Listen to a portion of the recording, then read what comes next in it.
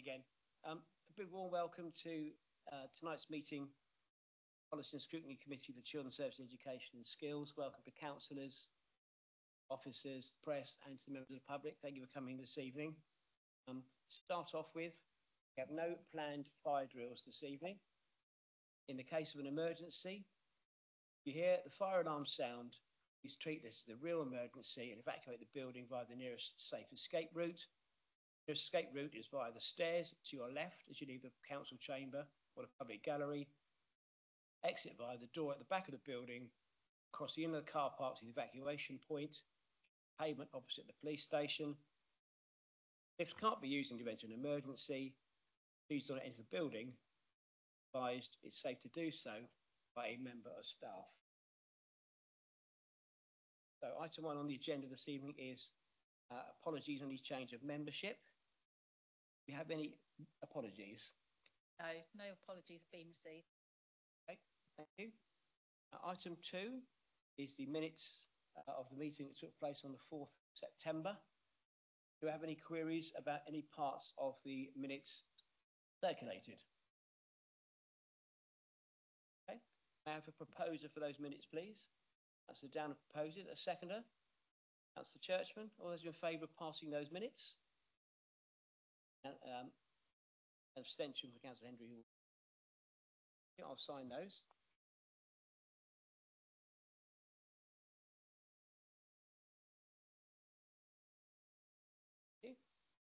Item 3.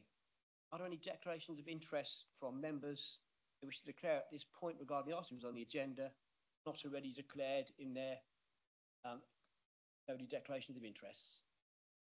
I think if anyone's a school governor, it's taken for read that they've all declaration of interest. Okay. Before I move to item 4, I just want to make an opening statement, really. I'd like to thank our officer team, first of all, who've been with us since the 1st of February, bringing forward the Island Education Strategy. Never had one. There hasn't been one in place since 2021. So I know in under 6 months, you brought a well-written, well-presented education strategy, which we desperately need. Thank you very much, team. See, out of that strategy, one of the key strands of it was identified as looked at first, the issue of place planning. Huge problem. There is a huge problem. I'm sure will come out during this evening.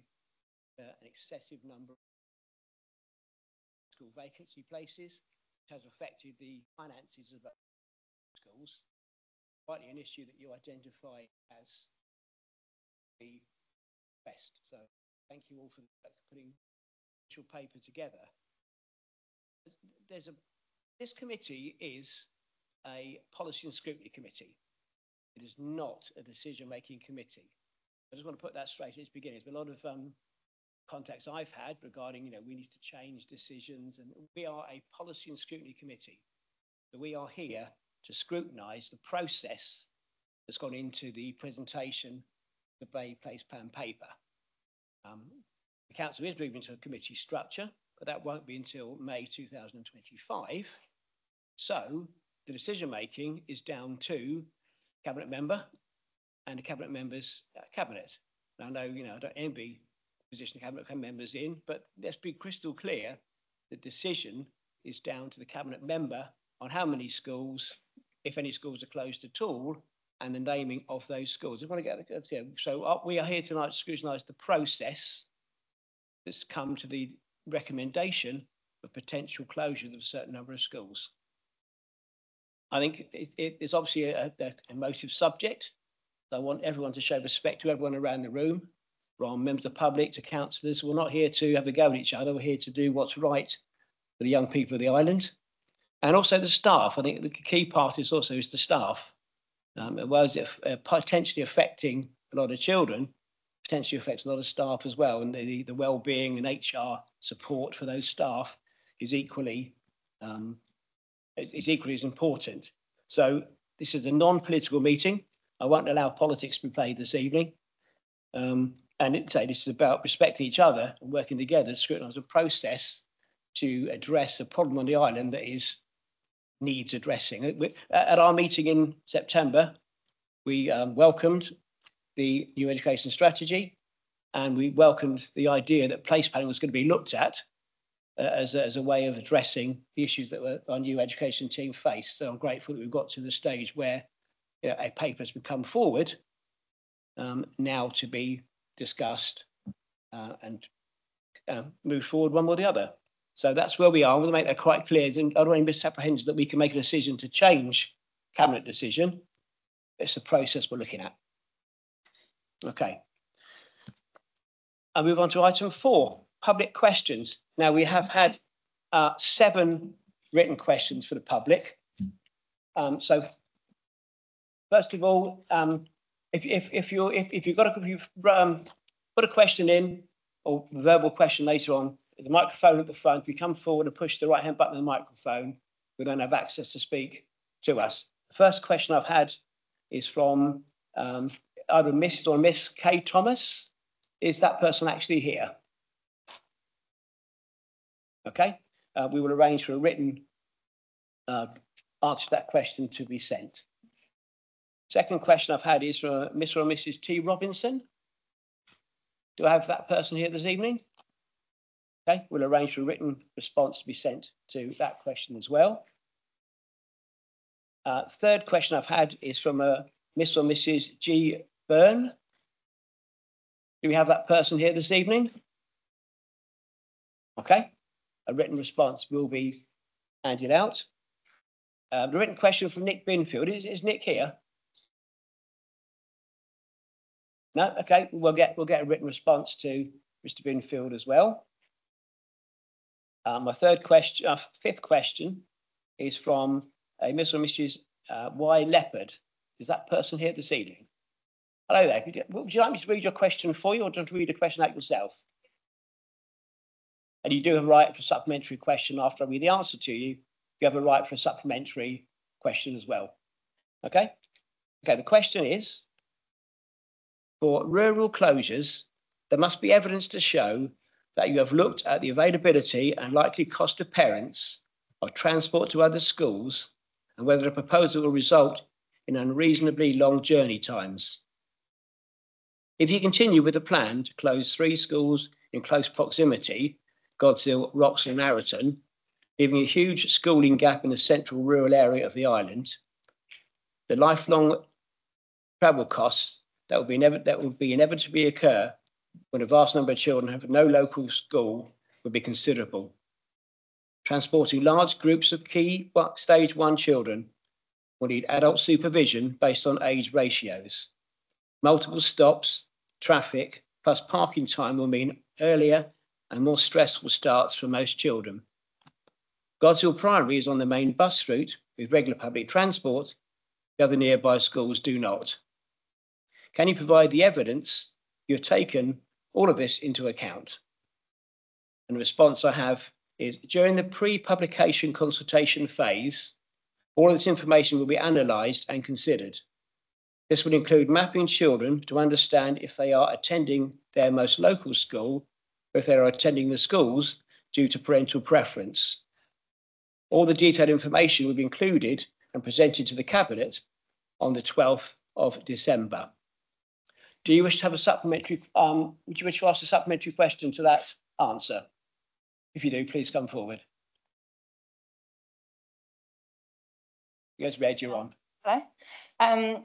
Yeah, so it says that we are not in the process in order to answer that now, but it feels like we are in that process if it's been made public, and therefore obviously the word is out there about the potential closure. It does feel like that should have been answered before this process started. Yeah, so Jade Kennett, Service Manager for Strategic Development. So we are in the pre-public consultation stage, and that stage is identified really to gather all of that information. The closure proposals have not yet been formulated, and it is designed to provide sufficient information for proposals to consider the various factors within that. And and that includes looking at a various different range of sources of data. We know that there is a high proportion of children that are opting and families that are opting to travel to those schools, and so it's important that through that consultation process we understand what those numbers are and the reasons why those parents are choosing to make those journeys. So that is the phase that we're in, and that's the process that we gather. Thank you, Jade. Question 6 I have from a Mr. K. Miller. Is Mr. Miller here this evening? Okay. The final written question I have is from a Mrs. or Miss A. Martindale. Hello there. Would you like me to read your question out, or do you want to read it yourself? Thank you. Okay. Why are schools not being treated equally across the island? It is noticed a disparity in the treatment of schools across the island. It has come to my attention that certain schools, particularly those in rural areas, have been exempted from consideration for potential closure, while others, such as Godsill, in the central rural area of the Isle of Wight, have been placed under consultation. Initially, it was communicated that all schools would undergo review, yet only 6 were ultimately announced, with 3 of those being in close proximity to one another. This raises concerns about the potential creation of a significant gap in schooling for the affected area. The closure of a rural school could have far-reaching consequences for future generations of children and the local communities. In particular, the impact on border areas and access to education must be carefully considered.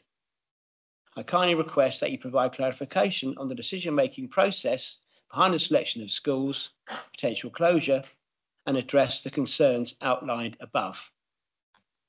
Okay, the response is, and you will get this in writing as well. The response is, school place planning is a complex task. However, the engagement sessions, it was clear that the island requires a mixture of schools and sizes, and this includes a spread of rural schools, particularly in areas that may leave vast parts of the island without any school provision. In some areas, the level of surplus isn't also as high as other areas, and therefore this had to be considered as part of the review. In terms of assessment criteria used, this is identified below. There's a list of criteria used: quality of provision, where the children who attend the school live, children's health and well-being, whether the children that attend a faith school do so because of its denomination, financial viability, transport implications, environmental implications, number of pupils choosing to attend the school, fabric of the building and ongoing maintenance costs, legal legislation restrictions, Department for Education guidance about rural schools, pupil movement, local housing building, factors that arise during a consultation process, and restrictions outside the local authority's control. It is recognised that a number of schools within the proposal are defined rural schools by the Department of Education. The local authority will be clearly considering all the potential impacts to those communities during the consultation phase. Our key focus is on improving education standards and improving the life chances of our young children and young people by efficient use of resources, providing a broad and balanced curriculum offer, maximising staffing, and maximising our school estate to respond to future demographic changes. That is a response that will be sent to you in writing. Do you have a supplementary question you wish to ask verbally? Yeah, I'd like to ask, we would like a bit more clarity on how that's been consistently used for all the rural schools, because we have been told in a public meeting that some schools were too rural to close. I can't see how all them questions have been used and analysed correctly for every school that's classed as a rural school on the Isle of Wight. Thank you. Okay. So I think as the question, the response provides, there are a number of factors more than just rural schools in terms of how the process was reviewed. And I know from being as part of that those meetings that there was reference to certain schools, and the explanation was provided around the size of the area that would leave if there was not a school provision within that area. And as noted through the engagement sessions, whilst some of those schools may have lower pupil numbers on roll, actually it was really evident that the community and parents' view was that actually in leaving a significant travel distance, and it is significant in one particular area on the island, without having that school provision there, that left a void on the island without provision. And so it is, there are many factors around rural schools, and all of that will be considered as part of the consultation process. But keeping a coverage and widespread of schools across the island is important. Thank you very much for your questions. How are we doing for time? Fine. Okay. I have a notification in advance of two oral questions. First question is from Mrs. Jen Hughes. So would you like to welcome? Could you like to ask your question, please? You do have a supplementary after the response. Okay. Good afternoon, Council. My name is Mrs. Jen Hughes and I'm a parent representative of Oakfield Primary School. So my question is in regards to the school place planning. In the UN Convention of Rights of the Child 1992, Article 12 states every child has the right to express their feelings and wishes in all matters affecting them and to have their views considered and taken seriously. Given that this period of consultation ends in 14 days, and this is predominantly during half term, 12 days. When will our children be given the chance to engage with the consultation process and have this right exercised? Because as of today's date, there has been no interaction between the school place planning and the children that we are deciding the future of. Thank you. Thank you for your question. I'll ask our Director of Children's Services to answer that one. Thank you, Chair. Thank you for the question. I'll start and then I'll pass over to my colleague, Jade. So in terms of collecting the voices of children and young people, if we go back several months actually to period in April and May when we started engaging with members of the community across the whole island, there were conversations with children and young people at that point. So they were absolutely involved in those early discussions. And actually, we're confident that in terms of the education strategy, that the views of those children and young people have been reflected in there. And of course, the education strategy is the overarching holistic strategy from which the school place planning proposals have come. So that's the first thing I would say. The second thing I would say is we have had very significant engagement during this consultation process. I don't have to hand any statistics or data about how many submissions we've had from children and young people in that. But when we share the outcomes of the consultation, we will be able to include that information in that. I'll hand over to my colleague Jade, who may have some additional information to provide. Yeah, so we recognise that actually in terms of feedback from children and the child's voice, it is really important. It's the most important voice in all of this. And how that's managed has to be managed very sensitively, particularly if we were to ask a question to a child directly, the impact on that has to be considered in terms of the child. So as Ashley referred to, we undertook a number of sessions with young people in various different education settings, different size schools, to understand their views, children that had been through change through the system themselves and how that impacted on them. So that we really had to gauge an understanding about all of those impacts on children and young people. We have all of that information collated and that will formulate as part of this process. Do you wish to have a supplementary question? I thought you would. Thank you. Yeah, they do, yeah. No, Can I just say also, there's no reason why children can't do the consultation as well. If children wish to take part in the consultation, then to get their views on the system, they can do. So my supplementary question based on that answer is, respectfully, I don't feel you've answered my question at all. You've given April and May these consultations and all of this information that you've collated. You've not made it publicly. You've not alluded to it at all. But also, it's now irrelevant. I'm talking about the opinions of the children directly affected by this place planning strategy. I'm not talking about the children that aren't currently affected. I'm talking about their views on your proposal to close the 6 schools that you want to close, and there has been no engagement with those children and no clear pathway for those children to be engaged with. The questions you ask on the questionnaire that we've been asked to fill with our points of view, sorry, thank you, that we were able to put on that doesn't necessarily transfer to that of a child. It needs to be more child-led. And again, with that in mind, I would say that every child has the right to express their feelings and wishes in all matters affecting them and to have their views considered and taken seriously. Now, that needs to be child-led, and it also needs to be child-friendly. There is no evidence whatsoever, and I have engaged with people in other schools as well. This isn't just about Oakfield, who obviously I feel very passionately about.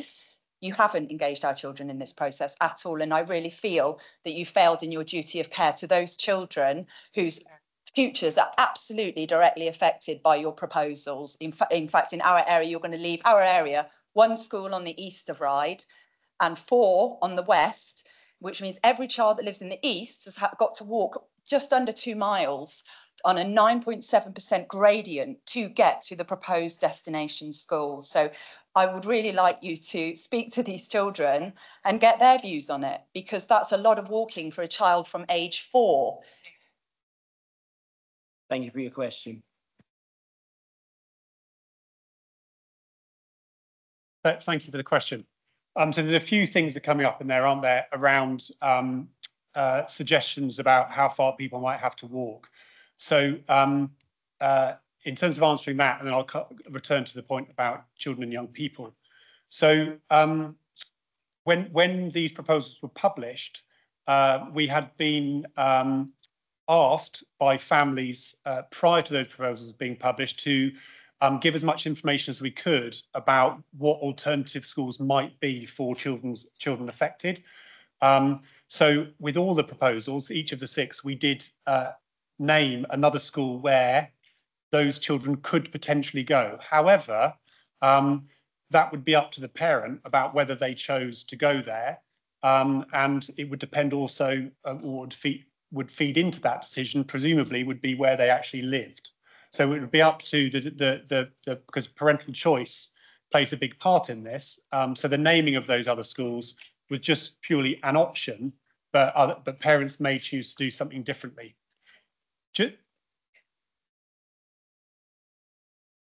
So just in terms of the voice of children, so if I may just give one example. So at one of the public consultation sessions, for example, at one of the other schools, we had significant representation from children and young people. And indeed, when we started the Q&A session in that meeting, we started off hearing from children.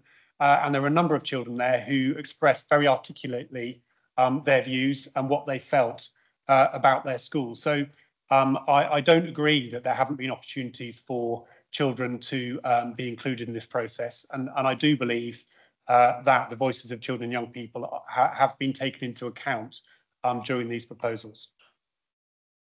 Do you want?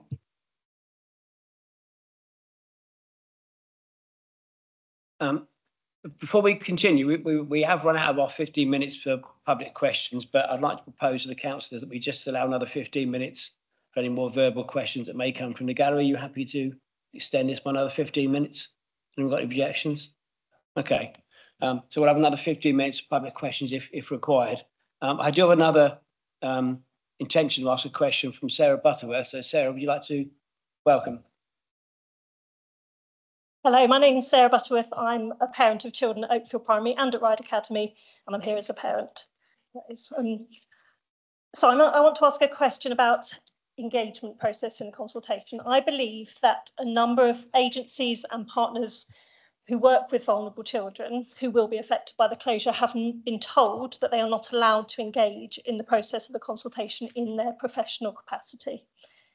Can you explain the rationale behind this and clarify exactly which agencies, organisations have been told that they are not allowed to share their views?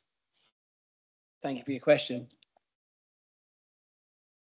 So the consultation is open to everybody to input into.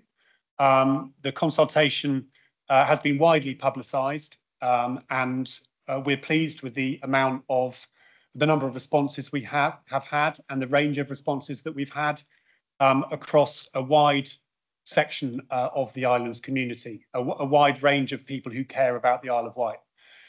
In terms of any individuals or organisations being told they're not permitted, that's absolutely not true.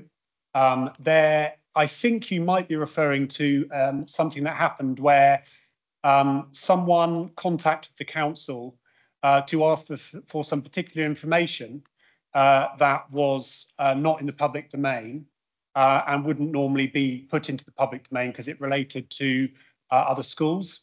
There was a case that I'm aware of where that was then interpreted as being a council employee saying that they had been told not to share information as part of the process. If you're talking about something else, I'm not aware of what that is, but I'd be happy to look into it. But just so we're absolutely clear, no one has been told that they can't share information, but it is the case that if people contact the council and ask for information which for whatever confidentiality reasons is not normally shared, then we would ask for it to be submitted through a freedom of information request, and then it would be shared if appropriate through that process. Sarah, do you wish to ask a supplementary question? Yeah, thank you for your answer. I wasn't actually referring to that situation. I'm not aware of that, where somebody had contacted the council. I'm talking about organisations who work to support the children. So at Oakfield, we've got 40% of children have a social worker, have early help provision.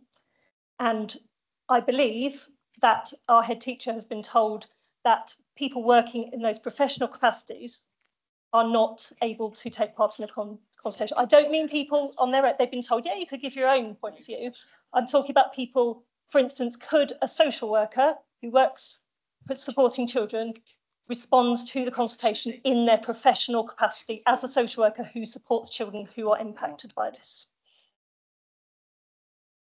Thank you for the supplementary question. So we need to be really careful when we're quoting data about schools. So I think what you just said was that 40% of children at Oakfield have a social worker. So it's not true that 40% of children at Oakfield have a social worker, and I'm aware of or early help support through Bernardo's. Okay, so I have seen or ever. So I think the point is that we need to be really careful when we are quoting data about this situation, because I am aware of information, data that's been quoted that is not accurate, not true, and it's misleading, and it causes greater anxiety within the community on a subject which is already very emotive. My question wasn't about the data, though. Can you answer what I've asked about? Sorry, just hang on a second. The professionals and their capacity to respond to the consultation. I'll come to that, but I think it's really important. I'm sure you'd agree that if we are quoting data, we need to be, or actually any facts about what's being proposed or not. I mean, if I may give you another example of something that's been shared around. People have been suggesting, for example, that the council is proposing class sizes of 45. But this is just not true. So we need to be really, really careful when we're sharing data and quoting data that it is true. In terms of, it isn't a question about data, really. Excuse me. I'm not. Can you just let? This isn't a debate. Yeah, I'm not asking a question about data. I'm asking a question about professionals engaging in the consultation. Please. Can you just let Mr. Whitwood, give the explanation, and then we'll move on from there. Okay, it's not a debate. It's a question you raised a very valid question. I'd like to hear the answer. I'm sure data will come out from some of our questions anyway this evening. Can you just allow, if you just answer the question? Yeah. So it's absolutely the case that all professionals can participate in the consultation. The cabinet papers were published on a Wednesday, and first thing on a Thursday morning, I held a meeting with all the senior leaders in our children's social care department to make sure that they fully understood the proposals, to make sure that they understood specifically which schools were affected, so that they could make sure that they were both considering that in the work that the ongoing work that they do every day with children and young people and their families, and that so they were aware, dependent on what Cabinet decided to do the following week, on the following Thursday, that they would be able to participate in the consultation. And so it's absolutely the case that the consultation is open to everybody. And if you have specific examples of people, I'd be pleased to be told about that, because that should not be people's perception. I certainly have not been involved in any conversations about any professionals not being allowed to contribute their views into consultation. So if you have views, I'd be really pleased. I think you've got my contact details probably. Do feel free to email me. Thank you. So I might just add one point to that, Sarah. The council does numerous consultations, as you can appreciate. There's no filter in the council's consultation system that will put anyone at all through a consultation. In fact, every response will be considered depending wherever it's come from. So there's no filter in the system. So as Mr. Willis said, even if you know anyone that's been told they can't take part in it, I'd like to know as well who's been told they can't. Thank you. That's the end of the. I've got no one else indicate they wish to raise a verbal question. Are there any more questions? I see two hands go up.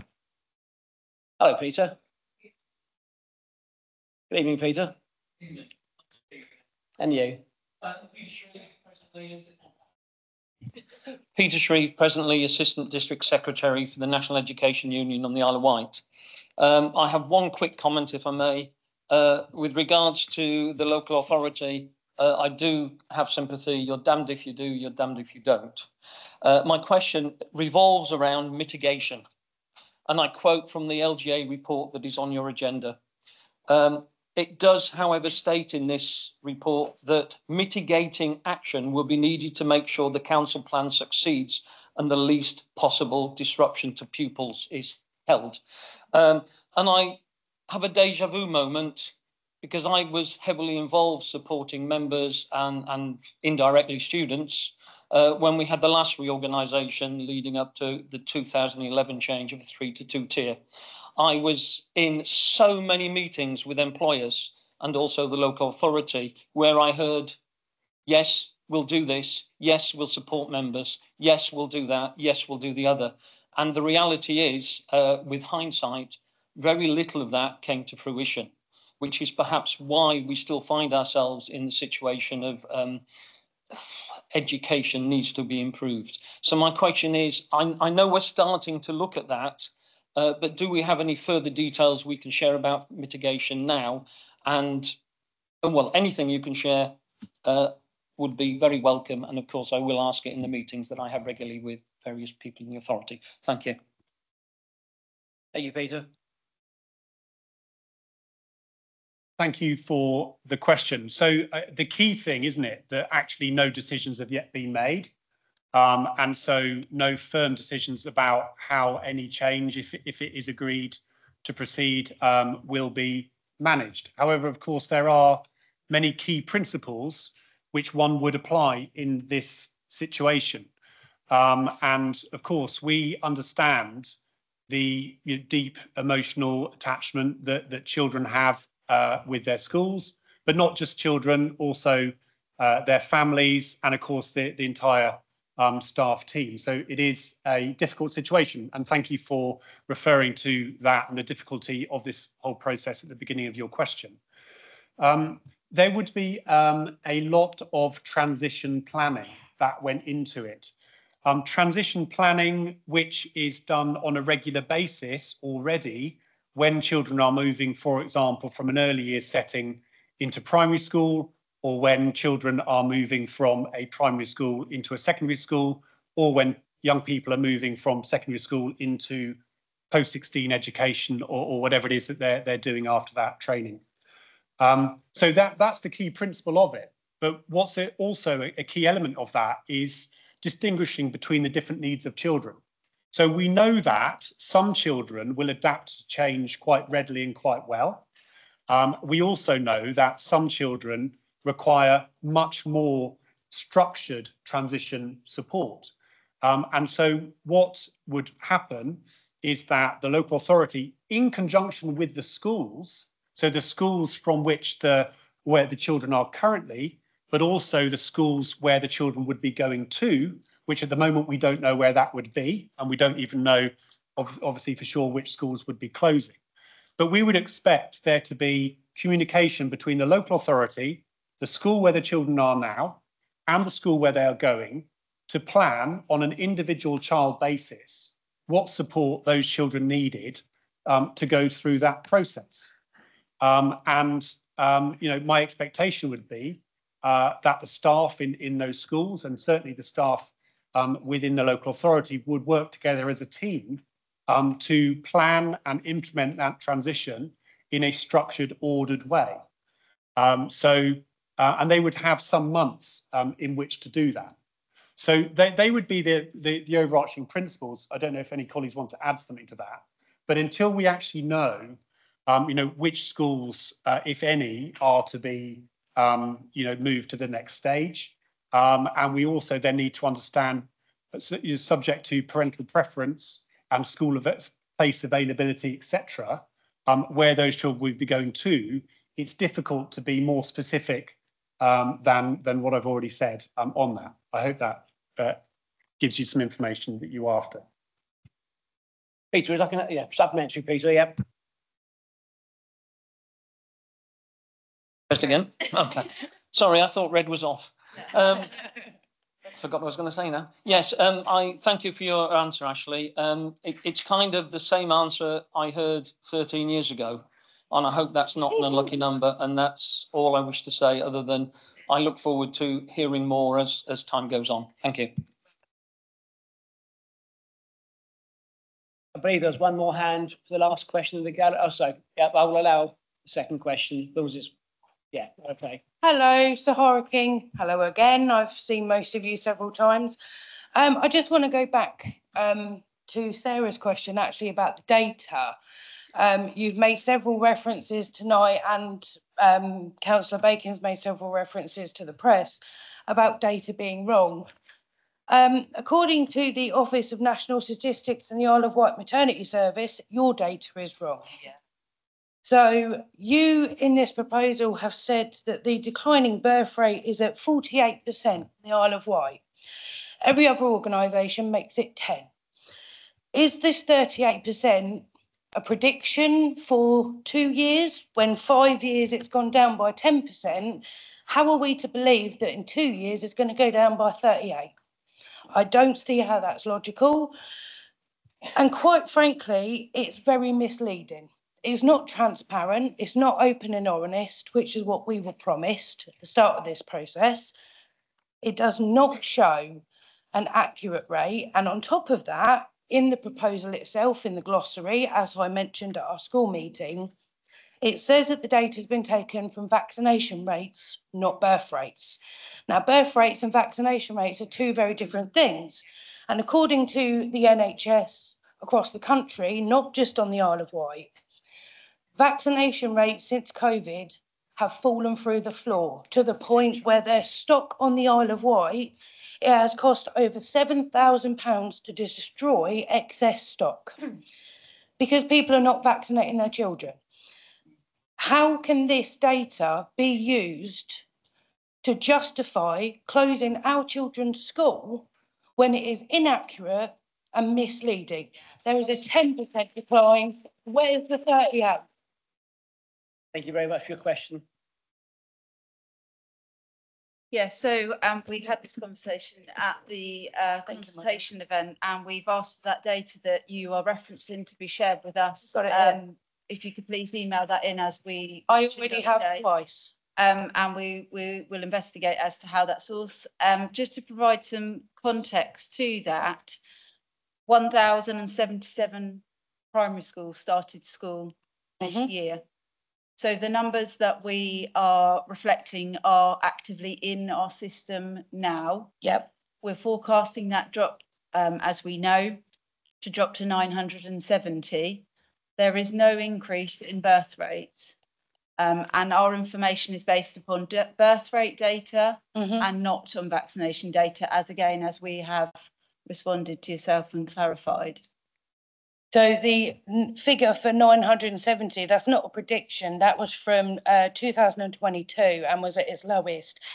This proposal goes up to 2027, and early years provisions before for children born after that year, so not being taken into account in this proposal, have gone up. So thank you, Jen. March 2023 meeting. Scrutiny. Policy and scrutiny 2030. Yeah, so to confirm, it is going up. So childminders, nurseries and early provisions across the Isle of Wight, including a childminding meeting not a week ago, were offered cash incentives to extend their working hours and to take on extra children because of the boom in birth rate. And may I also point out that at that meeting, someone from the local authority, who I will leave to you to deal with, actually sat in that meeting in front of everybody and said when these schools close, and that this proposal process and this consultation is a tick-boxing exercise to shut parents up. Yes. Now, I'm sorry, that's misconduct. Can I just stop you there? I think you raised some good points. I'll add you a bit of latitude on the follow-up question. Can we just let those points be answered? Absolutely. Yeah, thank you. So again, if you can share that data through, we will review that and provide a response to that. In terms of an increase in uptake of early years provision, I can hand over to my colleague Teresa. There has been an uptake in terms of the number of parents opting, but that's because of the changes to funding. But I'll hand over to Teresa to provide more information on that. Hi. So as you're probably aware, there's a new entitlement that has come out for early years. So now children from under the age of, well, from 9 months and under, they can now go to an early years provision. So there are more children in the early years provision, but the birth rate is still going down. Those children are already here in the system, those children. I'm not aware of a childminder meeting that you're referring to. If you can send me that information, that would be brilliant. Thank you. So those children are already in the system. They've already been born, those children. Yeah. Thank you for your question.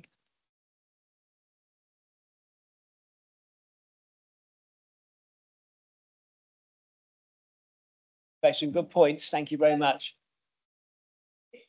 Okay, I will allow one more question. The gentleman put his hand up. I will allow one last question, then we're going to move on.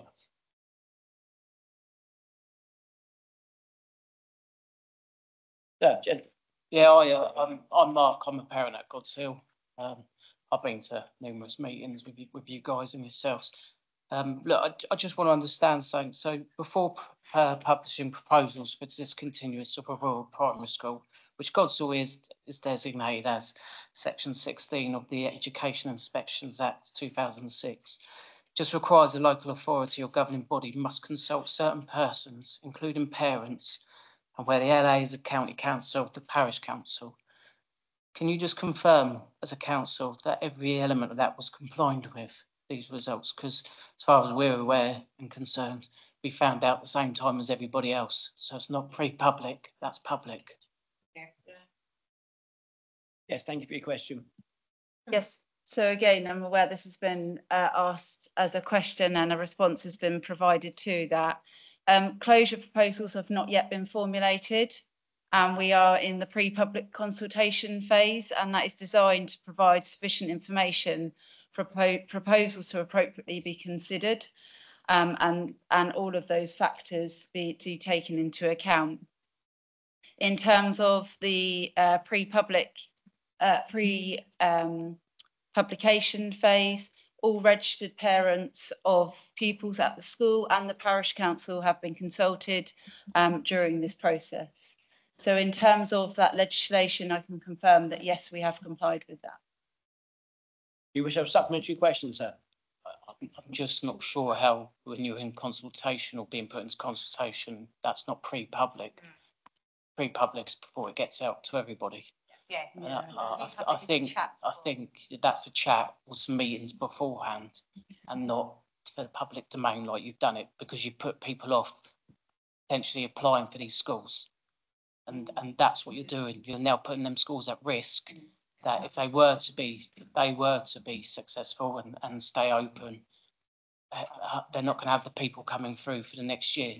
So you put us at risk. That's the simplicity of it. No one denies that you can't continue overspending. And I'm not standing here saying continue to overspend. What I'm saying is do it properly. Thank you. That's all I'm asking.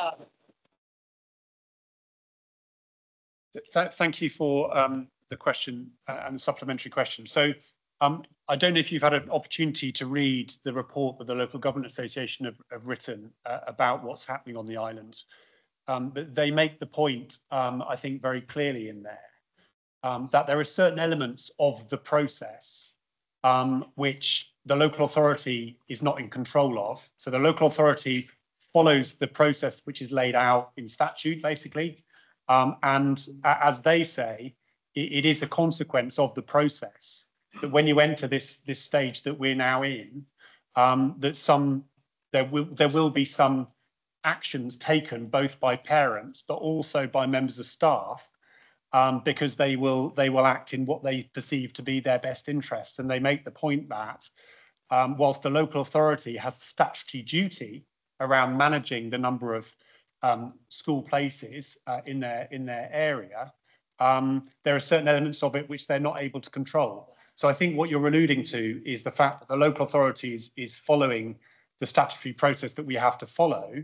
And it is a consequence of that there will be information put into the public domain, which results in some people taking some action, whether that be families deciding to move before any decision's been made, or indeed teachers or other support staff choosing to move. And there isn't anything the local authority can do about that other than to emphasise the point that decisions have not yet been finalised. So I think I think your question is linked to the terminology that's used to describe the different sections of the process which the local authority has to follow. Yeah, I agree, but that's all I can work on. It's what you put in your document. Yeah, so terminology, say how you like, but that's what we have to work with. Didn't really answer my question, but I'll leave that to you guys, and you guys can scrutinise a bit more. Thank you very much. I kind of thank the public for coming and giving your questions this evening. I know it's difficult, it's a tricky subject, so we do welcome all the questions. We'll open up to councillors now who will scrutinise the process and the policy. Just respect, let the councillors have their say, and hopefully with more information will come out as we come forward. So item 5 is obviously school place planning. I know that I'll give the opportunity for Ashley just to briefly introduce this to us, and we'll open up the councillors for questions. Thank you, Chair.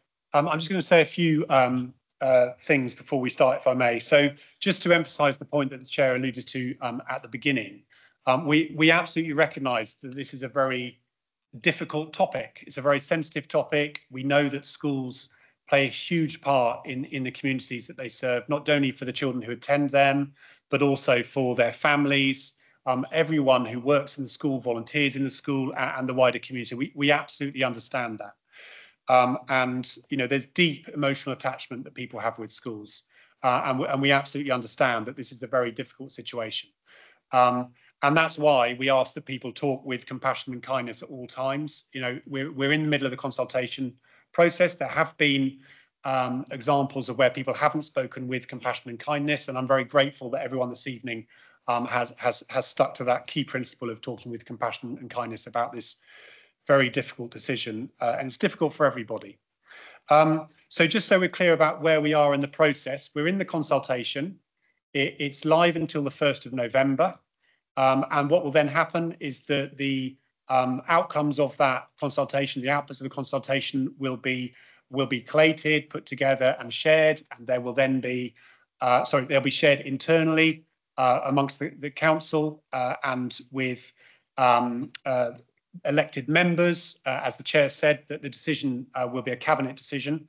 And the relevant papers will be published on the 4th of December.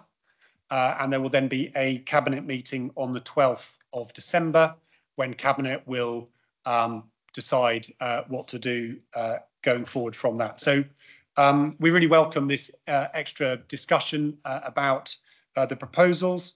We've had very considerable interest from a wide range of people who care deeply about the Isle of Wight, not just from schools that are specifically named, but from many other schools, and indeed people who don't have direct link with schools, but just have a view and an opinion about education on the Isle of Wight. Because really this isn't just about specific proposals, it's about the bigger situation we have on the island relating to education outcomes, and that is why these proposals are a subset of the wider education strategy.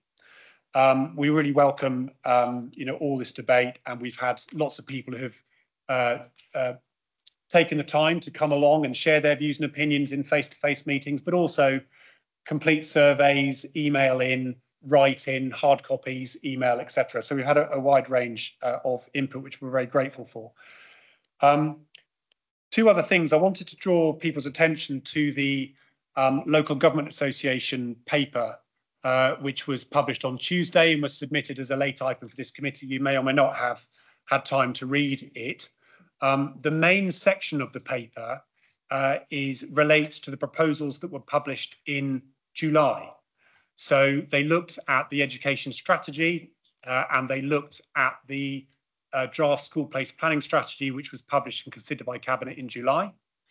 And there's an addendum which relates specifically to the proposals which were considered by Cabinet at the beginning of September. So if you haven't had a chance to have a read of that, I really recommend it. Obviously, the consultation is still open. So if you haven't read it and you want to submit views after that, then please do. Or if people would like me to pull out some points, I'd be very happy to do that as part of this evening's meeting. The other thing I wanted just to remind people of is the fact that what we're talking about tonight is something that's going on in council chambers across the country at the moment. And coincidentally, some of you, if you're involved, you might be school governors or involved in schools in another way. You may be familiar with a weekly publication called Schools Week. And interestingly, just a couple of weeks ago, Schools Week, which is it's one of the biggest, I guess you could call it a trade magazine for schools. They've actually done a particular feature on the impact of falling roles on schools. I thought it was just worth, we could circulate this after the meeting if you want, but the point basically it's making is that across the country, these are challenging issues, and they're giving examples from London, from Brighton and Hove, from Kent, from West Yorkshire, and actually the Isle of Wight gets a mention in there, and Lincolnshire. And it's talking about how, across the country, people have been addressing this for several years. They've been closing schools across the country for several years because of falling roles. And they also talk actually about how local authorities are using some of the building capacity that is being freed up by this process to meet the needs of the children in their community. Because the Isle of Wight is not alone in experiencing a significant fall in birth rate, but also a very significant increase in the numbers of children and young people who have special educational needs and disabilities. And we are not the only council that is considering how we can use buildings to increase the provision for children who have special educational needs and disabilities. So be pleased to circulate this with the minutes afterwards so people can read that, and it gives some interesting national context for it. Thank you, Chair. Thank you, Ashley. Councillors, there's a covering paper to the actual paper itself, which does actually indicate some areas where we may like to scrutinise. It's not definitive, but it does cover things like data and bits and pieces. I'm sure we've all got loads of questions that we wish to ask. So I propose we just ask one question at a time, go around, and then because some question might ask the same from other people. So who would like to ask the first question? Councillor Lever. Thank you, Chair. Following on from some of the questions, because I got a little bit wrapped up in the numbers, and so I'm just asking for some clarity now. So the report quotes 1,898 unfilled primary places in October 2023. Do we know what that number is now, and does that correlate with the projection?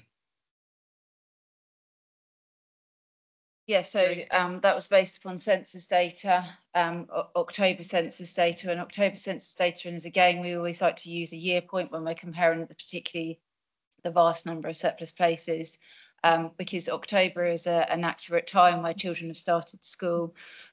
So that census has taken place. As soon as we have that in and verified, we'll provide an updated figure on that. But we do know in terms of the number of children that started, it was in line with the number that we had forecast. Supplementary? Yeah, okay. Rob. Thank you, Chair. Just on a factual point, the LGA report that you referred to, paragraph 3.13, it refers to diocese plural, so Catholic and Anglican, as decision makers. Just want to point out that we're not decision makers, we're consultees. We have a right to appeal, obviously, but just want to point that out, that that's factually inaccurate. So I think if the committee could note that, that'd be helpful. Then if I could just pick up on one issue, there's plenty to talk about, isn't there? But something we talked about at the public consultation meetings about the sort of conflation of the future of school sites versus the decision around which schools are being named as potential closures. From my perspective, I think it's unhelpful if the way that that's communicated can suggest that a school is being considered for closure because its site could be suitable for SEN provision. Now, the future of church school sites, for example, is down to the trustees of the site, not the local authority, so you don't have that gift. But I just wanted some clarity around the decision making for which schools were chosen, which ones weren't, because it can come across that it's linked to the SEND strategy, which I know is important to address. But for me, the closure of a school should be around surplus places, demographics, where people live, that kind of thing, not about the school site. So could you just clarify that, please? I'll let Naomi answer in a second, but just be clear, the repurposing of any site that's closed has got nothing to do with the Bay Place planning. If those sites are available, and I don't know, Naomi will explain, the SEN, you mentioned SEN specifically, the SEN provision has got nothing to do. If I could that's a different strand of the actual strategy. SEN's a different strand to be addressed within that strategy. Absolutely, but they're in the same document. Of course. So it gives the impression that they're linked. That's the problem. I get the implication maybe they're linked, but I'll let Naomi. Do you want to? Can I thank you for the two questions. So just about paragraph 3.13, I think the report. I absolutely accept what you say. I think what they're saying though is decision makers in the broader sense rather than decision makers about closing schools, because they are also talking about national politicians, for example, who are also not. I think he's talking about decision makers in the wider education context, but I accept that it could be interpreted differently. But I think that's basically what they're saying. Yeah. In terms of the SEND, I mean, the chair's helpfully clarified that point. The reason that in two cases there were specific things raised is that when we were engaging with the community back in April and May, what people were saying was one of the things they were asking was what would happen to these sites. And so they were asking us, if possible, to give some kind of indication about what the site might be used for in the future if it were to be closed. That is why in two cases, we were specific about what we felt they could be used for, potentially if the first stage of the process, which would be around resolving the issues around school place planning, progressed.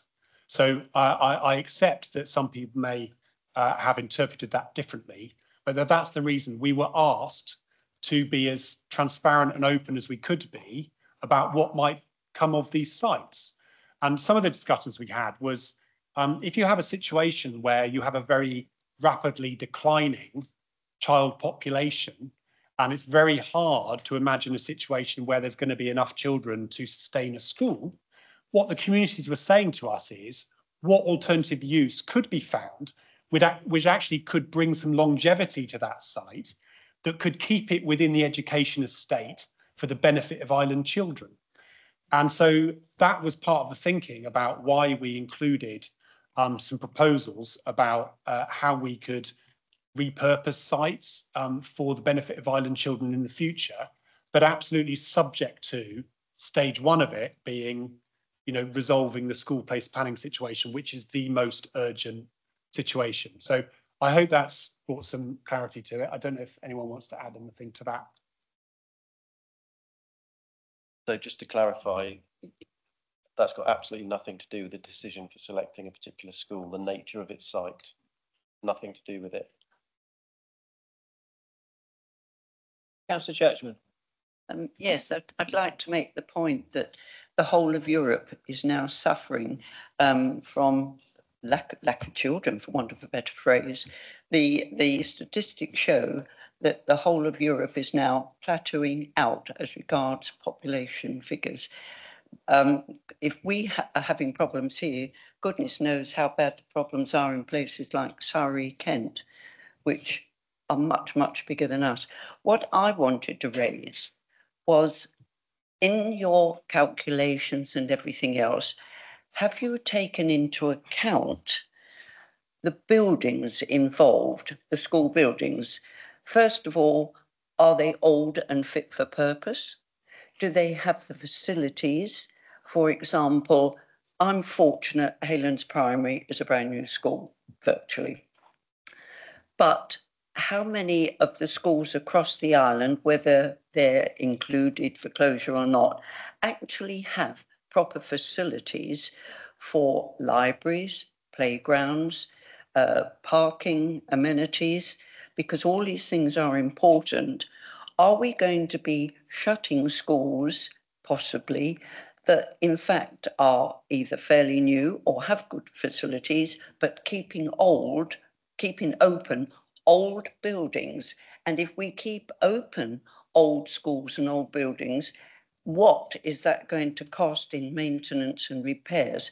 To me, this has to be part of the mix. Thank you, Chair. Yeah, absolutely. You raise a very valid point. We're very fortunate on the island that in terms of the work that was undertaken with the Department for Education, we've seen significant investment in across the school estate, and we've had a number of our sites either rebuilt or refurbished under the school rebuilding, under the Priority School Build programme. We also have a number of our schools that we were successful in bids to rebuild under something called the School Rebuilding Programme. So there is a continuation of that investment within from the Department for Education into the school estate, which allows us to invest our capital funding that we receive each year, which is a much smaller pot, funding into school estate, and make sure that that is spent efficiently. But as part of our criteria, the buildings is one of those, in terms of one of the smaller criteria around suitability, sufficiency, access to sites. We know that our primary special school, for example, is on a very constrained site and has had to utilise existing accommodation, which was available on sites that had previously closed. That's created a number of constraints for us, particularly around how those children are transported to that site. Those children, some of them that access that satellite provision, have to be transported via bus to the main site and then access a minibus round to the next site. So we're aware that within the school estate there are absolutely still challenges to overcome. I've overseen the school estate side of that for many years, so we know the school estate very well and know where the challenges are and know where further work is needed. A supplementary. Councillor Downer. Yes, with your proposals and how well you've sorry, I do apologise. Yeah, with your proposals and what you're thinking about doing and closing schools and that, by making classes bigger, might this not push more of the children that don't cope into requiring a plan, ultimately moving to home education or special school status? Thank you. Naomi? Yeah. Thank you for the question, Councillor Downer. So we have, we're going to work with families and the school community should this decision go ahead. Obviously, we have had a lot of parents that have said when we've been at consultation meetings that, home education would be an option for them. And we need to work with those families and those school communities affected. In terms of the class sizes, we have the infant class size regulations and we want to go above that. And we tend to stick to that number within our other schools as well. What we need to factor in is that our school system is funded for 30 in a class. That's the optimum number. That's what we work within. And that then provides us the resources to be able to put on the school curriculum that we wish to deliver. So we don't feel that at the moment the class sizes will go above that. We'll be working with schools around that. And we know that should the proposals go ahead, we'll have to work with schools that are remaining in terms of the transition of pupils, specifically if there are pupils that have certain requirements, and we want to work with families around that. Supplementary, Rodney, do you have a... Yeah, yeah. Thank you, Chairman. Many have indicated to me they do not want to send their child to a faith school. What alternatives have been discussed? Is there not, if there's a long way away from a faith school, from an alternative school? I do apologise. Thank you. Yes, so faith is something that can either be a strong preference that parents opt for a faith or that they don't choose that, and that is a parent's right to choose if they don't wish to attend that, as it's a parent's right to send their child to a school or not. The local authority can't insist on that.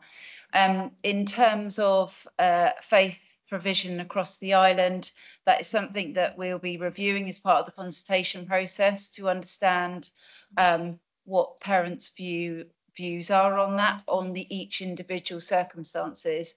And at the individual consultation events, we did actively ask parents to come forward so that we're aware as part of this process, if there is a strong view against or for, then we're able to take that back and consider that as part of this process. Thank you, Chair. What I was sort of trying to say is that if people didn't want to send their child to a faith school and the alternative school was a very long way away, that's going to have transport implications and also all the exhaust fumes going out into the atmosphere. It could. Exhaust fumes are an interesting topic, particularly as you're aware from seeing the dot maps and what the travel distances that we already see the significant number of parents already travelling across the island, accessing school provision out of their either immediate area or what we class as their closest school. That is something that we are looking at the data and information on in terms of potential impacts of closures. But in terms of faith, if there is a strong view around that, then we would need to consider that as part of our consultation process. There isn't, in terms of statutory position, there isn't a statutory position that the local authority have to provide a place for parents wishing to have a faith provision. Thank you very much, and apologies to the meeting for my bungled questions. Thank you. Very good questions, Councillor Downer. Councillor Hendry. Thank you, Chair. In the draft Island School Place Planning Strategy, which was released in July, the recommendations were to remove 330 school places, 11 classes. However, the Isle of Wight School Place Planning Proposal, released in September, recommends 195 places to be reduced. Why is there a difference of 135 places since July?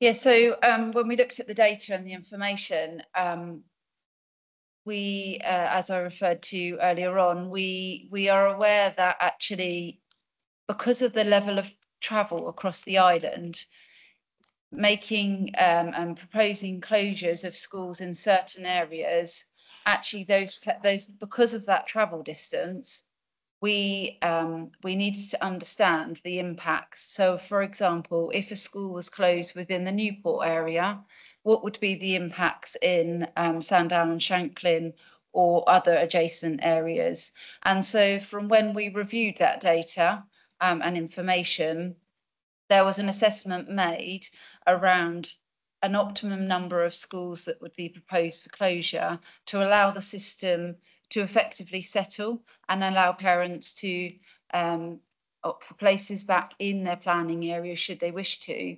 And also retaining a sensible level in some areas was higher. And I use the Ryde area as an example where we know that potentially with the change in government as well, we're likely to see a higher increase in developments, and so therefore retaining a higher level of surplus over what we would typically do of around 10% is what we felt was an appropriate measure to that. Do you have a supplementary? Could I just add, though, to that, we do recognise that actually going forward, school place planning is an ongoing topic, and the way that we know that we're going to have to work with cluster heads in terms of looking at planned admission numbers going forward to build a sensible system going forward, so that if the numbers continue to decline, we can actively work with those head teachers. Ashley, would you like to? Thank you. Just to add one more thing. So one of the questions we had earlier was around, and it's what it says in the LGA report about mitigations, because we absolutely acknowledge that this is difficult. So essentially, the more schools that closed at any one time, the greater increase in travel distance that would happen, and also the greater challenge to accommodate children that are in the primary school system within the surplus class places. And so we believe that 6 is also the optimal number at the moment, because what it does is when you look at the increased travel distances that some families may need to have in their children travelling to school, it allows, we believe that is an acceptable level. If you were to close more schools, then that travel distance would increase significantly. And second to that, we believe with 6 that we're able to accommodate the vast majority of children, depending on where parents choose to go to within permanent classrooms. It may be that we need to have a very small number of temporary classrooms, for example. We don't know until we see where parents want to go. But that's the other reason why 6 helps with this mitigation factor of the disruption that we're causing to the education system in the short term to deliver long-term benefit. It's around temporary accommodation and around travel distance. Matthew. Thank you, Chair. It was just really a comment and following on from these last 2 questions and looking at the dot maps, which provide a very visual demonstration of where people are actually travelling from. And also looking at anecdotal evidence we've got going around at the moment that people are already moving their children to another school or another area. Is it possible that this whole procedure could actually end up in a net reduction of transport times one way or another, given the amount of people that are currently travelling from outside an area to go in, and may there actually be put into another school which is closer, and one bus maybe, could we be looking at a reduction in CO2 emissions? Yeah, that we have a review currently underway of that, and for the December Cabinet we'll be able to provide a detailed response to that as you'd expect as part of that report. But actually, yes, in terms of that level of travel, we are seeing a very high proportion of parents opting to travel. So yeah, it was important that we undertake that assessment to review that. Thank you. I think I'll answer first to my questions, actually, if I may. I've got quite a few, actually. I've covered quite a lot of emails received as chair of the committee. I suppose my first question is, we've got 38 primary schools on the island. Cabinet's decided they're proposing to close 6 of those. We've got quite a lot of certainly Roman Catholic schools on the island and some academies. Can you just explain, have all those been equally considered as well as state schools and Church of England schools? I think some of the comments I had were, we've not considered Roman Catholic schools as part of the process as thoroughly as state schools. So if you could just, clarify that to us, I'd appreciate it. So the proposals have come out of a review of the entire island. So all schools were included in that, and the decisions have been derived from that wide range of factors which Jade articulated in one of the responses to one of the earlier questions. The point about academies, and this has been well discussed publicly, and indeed the LGA report, the Local Government Association report, covers it as well, is the fact is that it is not within the local authority's power to close an academy in the same way that it is within their power to close maintained schools as part of their statutory duties around managing the number of school places and making sure that it's appropriate for the size of the population. That is a fact. That is a product of national education legislation policy. I have written to the Department for Education in the early stages of this consultation because of the volume of feedback we had from our community about that. And I have a meeting with the Department for Education together with the lead member and colleagues in the first week of November to talk to them about that fact. So there has been some speculation about whether government will change that policy. We don't know whether they will or not. They probably won't change it quickly. If they do, they might do. But we don't anticipate that being a quick move. It's important that the local authority takes action around this issue. And we have to take action using the tools that we have.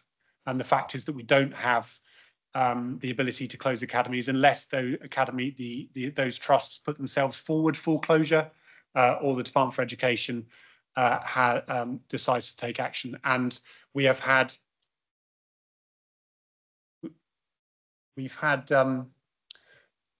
plenty of conversations with the academy trusts and with the DfE about this topic, and we'll continue to do that. I don't know if anyone wants to comment more or comment on the faith point. I mean, we considered all of the schools and worked up different solutions around the islands. And this, for us, this was the most optimum number of schools in those areas, regardless of faith or none. So that was ultimately why those schools were put into the paper. So basically, the faith schools were considered exactly the same criteria as state schools through the whole process. Thank you. Councillor Lever first. Yeah. Thank you, Chair.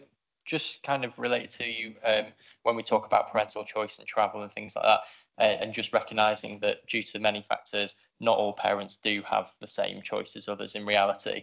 Has the socio-economic makeup of areas been considered up to this point in the process to mitigate against the less well-off communities being disproportionately affected by school closures? Yes, so as part of the equality impacts needs assessment that will be undertaken on the individual proposals, that will detail and include all of that assessment as you would expect it to do. So yes, the answer is to that, all of that's been considered. Thank you. And I guess on the back of that, just looking to some indication of a plan on how any disparities in those impacts can be mitigated so that less well-off communities aren't disproportionately impacted. That would be great. Councillor, if I may just add something to that answer as well. So I think this is an example where I think we need to remember that the proposals are part of the holistic education strategy for the island. You know, children who have additional challenges in their lives are best served by attending an early years provision or a school provision or a post-16 provision which is high performing. And at the moment, what schools are telling us is because of the decrease in the numbers of children because of the impact that's having on their funding, because it's per pupil. They don't have the money to invest and deliver the additional support that some of these children and families need. So because the aim of the strategy is to drive up the education standards on the island, we believe that a higher performing education system will actually support these families more than it does at the moment. It will reduce the very significant gap that we have, and it's articulated very clearly in the LGA report, the very significant outcomes gap between children who have additional things going on in their lives from lower socioeconomic groups and those from relatively wealthy families. You know, we have very significant differences in those outcomes. That is exactly one of the things that the education strategy is looking to address, because we believe that all children should have equal access to a high quality education. So we believe that is, you know, a really important part of the strategy. If I can also add, in addition to the education quality aspect of it, just a financial aspect of it, we need to remember that essentially what's happening at the moment is that the council is underwriting all the debt in the school system. Now, if that debt comes to pass by a school closing, which inevitably schools will close because they're, you know, and some of them are already financially unviable, that debt is inherited by the council. If and when that happens, that debt will become part of the council's general fund. That general fund is the pot of money that the council has to pay for our early help, our children's social care. And so by doing this, by taking action, sorry about the squeak, by taking action, what we're doing actually is protecting the amount of money that we will have as an island community to invest in those early help, those children's social care services. And if we don't take action, what will happen is that debt will grow, it will be inherited by the council. And when we sit in here, you know, every February, March time, listening to the budget, we will be having to find savings, which given that, you know, 65, 70% of council spend comes from children's social care and adult social care, that is where it will have to be found. And so that is not in the best interests of children or families who need that extra help. So that is another reason why it's urgent for the council to take action on this point. Interesting. Councillor Churchman. Yes, a quick question. I haven't seen anywhere we talked about academies.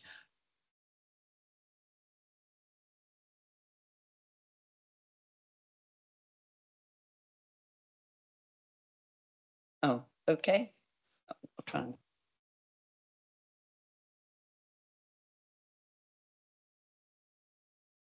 and do we know if academies have falling school rolls? Because I'm not sure I saw anywhere in here which shows which academies are under thing.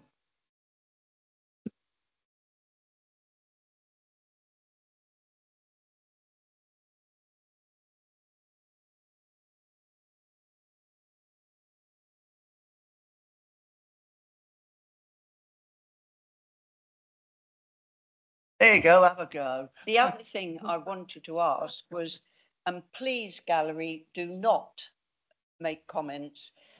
For example, grading are very much part of the social fabric. Now, I don't know if that applies to all schools, but I'm very concerned that because they are what they are, and many village schools are like this, then what will that do to the local community? And it's such an important thing because I don't know if you know, in Germany, schools are part of the social fabric. The schools are open to meetings, venues, etc. Our schools, normally the head teacher goes home, locks the gate, and that's it. And I think this has got to stop, but that's another thing. But as I said, I'm very concerned what will happen to not just the children, but to the whole social fabric. Thank you. I think there's two parts of the question. The first one, in terms of academies, all schools on the island are affected by the falling rolls.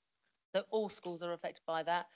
We do have, as is already being acknowledged, movement at the moment because parents are opting for that. But we have seen falling rolls across all schools on the island.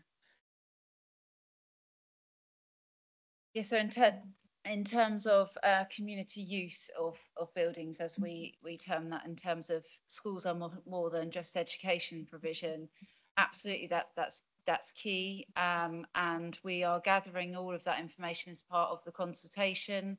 Particularly for rural schools, we've been engaging with the head teacher of the schools to understand what are those buildings used for currently, what uses is that, so that all of that information can be gathered as part of this process. But we do recognise that there are school sites that have food banks that support families, other facilities that they and support services that they may host on that school site. So this is what this process is for, so that we can actively engage with communities to understand all of those facilities that take place on them. Councillor Hendry. I'm staying with academies. In September, the Cabinet report, point 26, says the strategy should be school type neutral, and there is an expectation that the DfE will be a proactive partner if academies are to close. With no academies closing, does that mean the DfE was not a proactive partner, or was it just simpler to close non-academy schools? And if we didn't have any academies on the island, would we still choose the same 6 schools to be closing?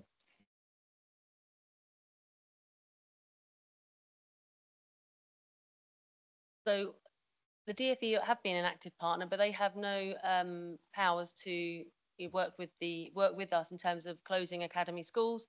If all schools on the island were maintained schools, there would be an additional school in the proposals. Here's your follow-up, Stephen. Rob. Thank you, Chair. For me, I think when accepting a difficult decision, the sort of trust in the process is a really important thing. You can accept a tough decision if you can see the clear rationale behind it, even though it might be difficult to accept. And what I'm hearing from stakeholders is a need to be reassured around how the criteria that you've listed have been applied with perhaps a bit of greater clarity. For example, you've listed a number of criteria. There are a smaller number in the opening and closing maintained schools guidance, which I'm sure you're very familiar with.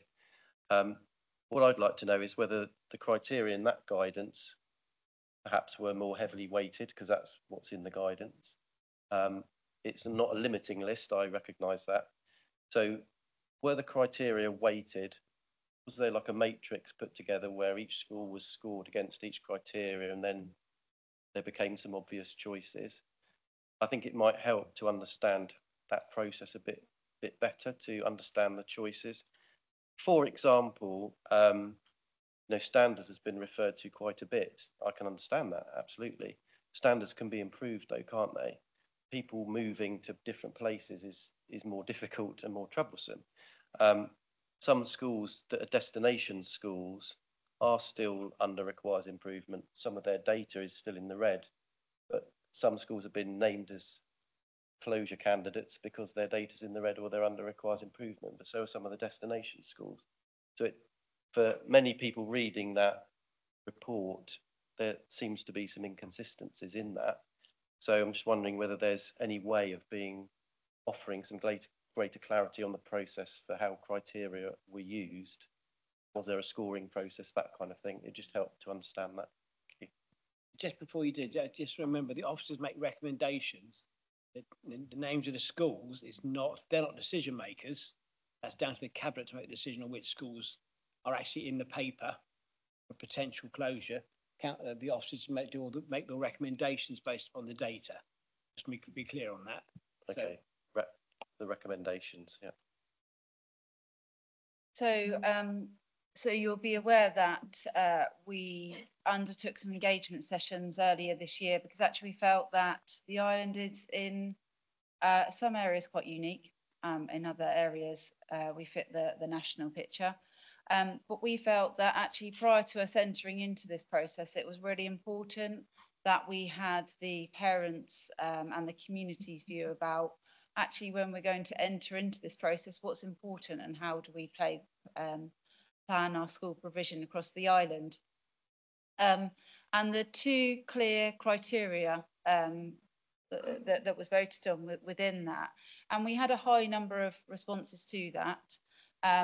And therefore that was quality of education and travel distance to schools. And so in answer to your question, no exact matrix would fit every area of the island, because the area, each planning area of the island has unique situations. So the surplus in some areas is much greater than others. Some areas have more rural schools.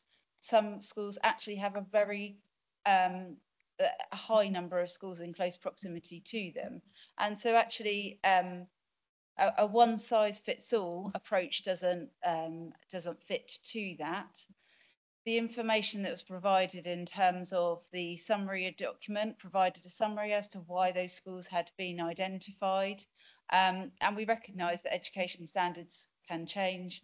And since this is published, obviously Ofsted ratings has been are no longer used, but they are still existing for schools. So we know that historic trends of schools' academic performance exist, and so we have a good understanding of that. We also have another layer of data behind that, behind just the data that is published within that. And that's things such as the dot maps that we refer to in terms of locations of pupils. And so all of that information was put into an assessment, and those were the optimum schools. Now, this is what the consultation process is here for.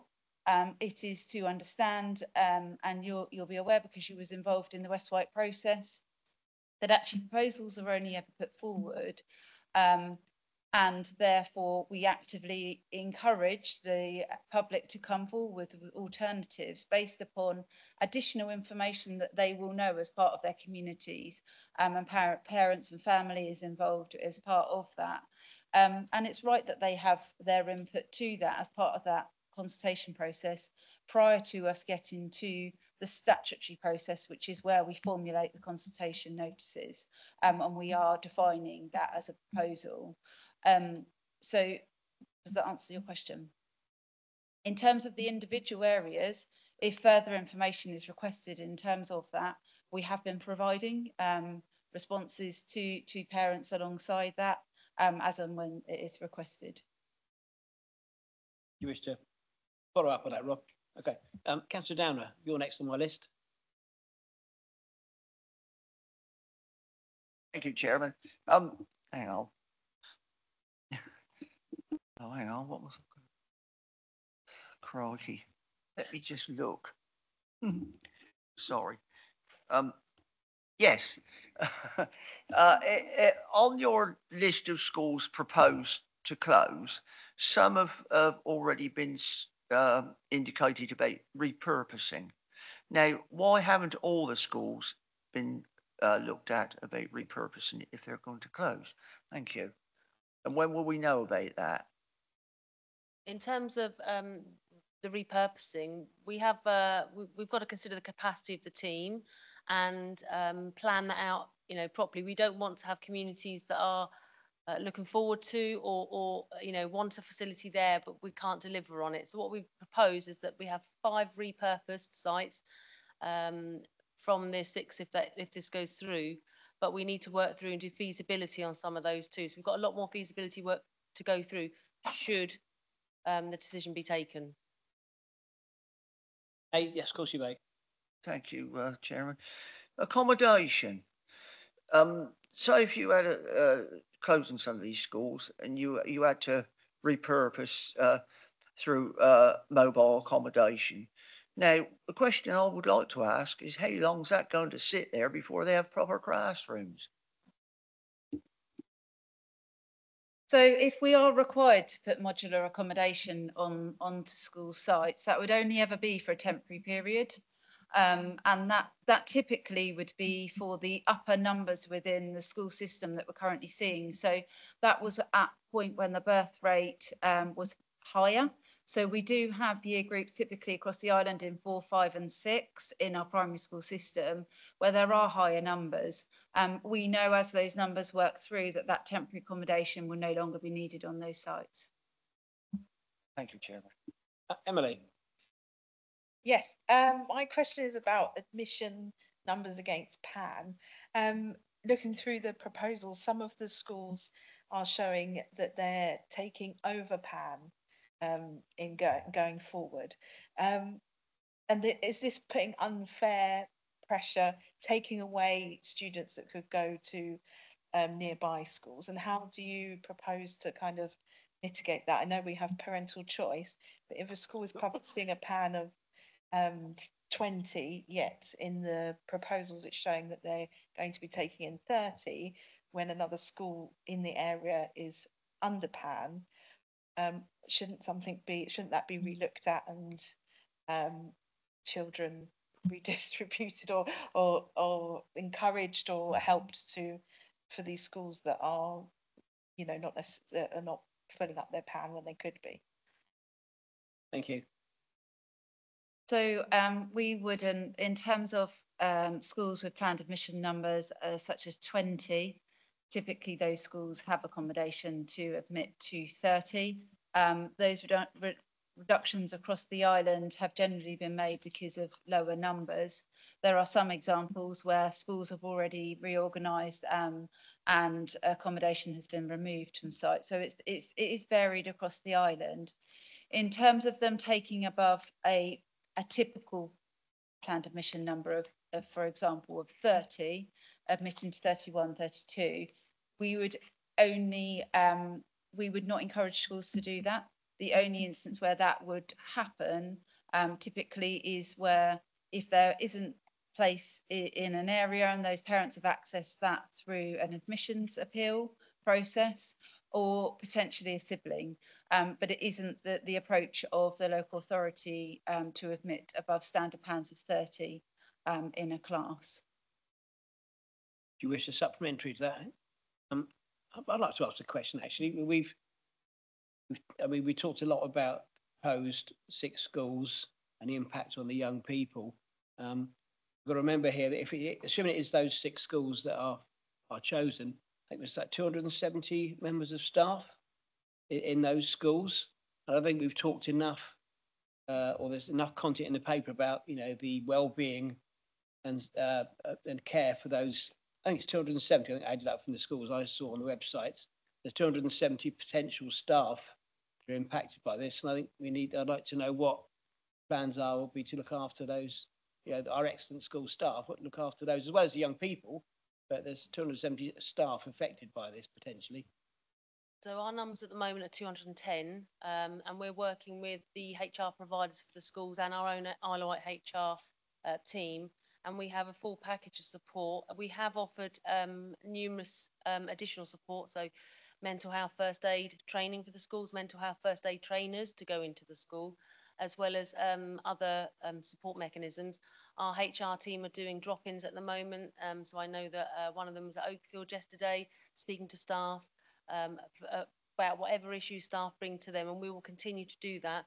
When we started the process, we put out a document with all the signposting to various support mechanisms, wellbeing, mental health support, that sort of thing, and we made sure that we were checking in with the head teachers on a regular basis to ensure that they were okay.